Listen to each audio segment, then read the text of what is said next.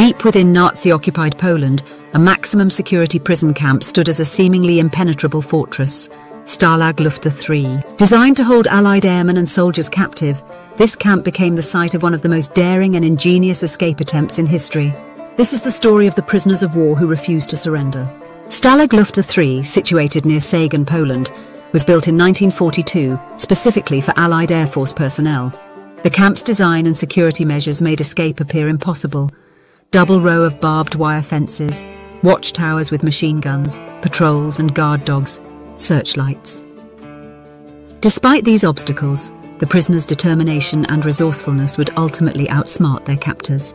Led by squadron leader Roger Bushell, a group of skilled and determined prisoners devised an elaborate escape plan. Codenamed The Great Escape, it involved digging 3 tunnels, Tom, Dick and Harry, creating forged documents and disguises, crafting tools and equipment.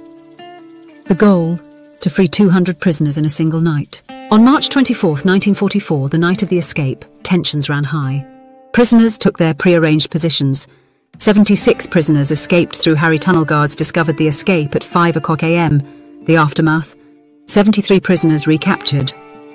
50 executed by Nazi forces. 23 prisoners remained at large. The Great Escape from Stalag Luft III became an iconic symbol of resistance and resilience. The prisoners' bravery inspired generations. Film adaptations, 1963-2019, books and documentaries, memorials and museums.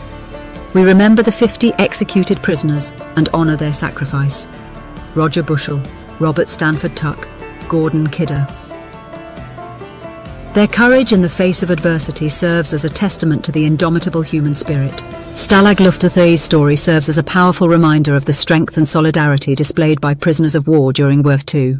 Their unwavering determination inspires us today.